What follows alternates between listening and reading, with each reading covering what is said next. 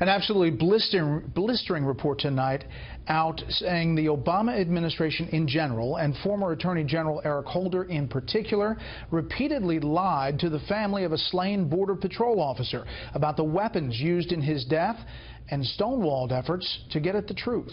Correspondent William Jeunesse tonight on Operation Fast and Furious. My only goal was to make sure he was laid to rest with honors.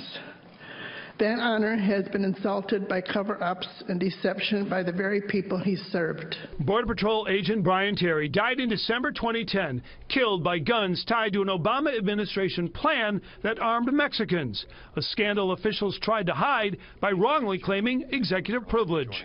The department's belated admission that those 64,000 pages were not privileged puts the gold seal of authenticity on the House's bipartisan vote to hold the Attorney General in contempt. Emails contained in the House Oversight Committee's report show top officials knew the ATF sent guns to Mexico even before Terry's death. It's a tricky case given the number of guns that have walked, said a Deputy Attorney General.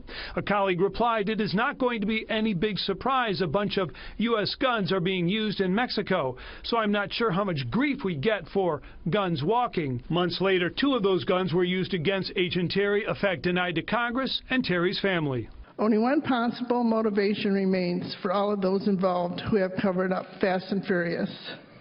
That is to conceal their own shame and disgrace. Even the Border Patrol, which sent Terry's team into the desert, didn't know about the operation. I believe that if Brian Terry and his team had known this information, chances are Brian would be alive today. The report claims the administration tried to stop the investigation by discrediting whistleblower John Dodson. I was lied about, disparaged, publicly attacked, ridiculed, libeled. I've been transferred 11 times, denied promotion, ostracized, barred from government workplaces, and banned from public buildings. Lawmakers noted no one from the ATF or Justice Department was fired or seriously disciplined for the cover-up. Brett?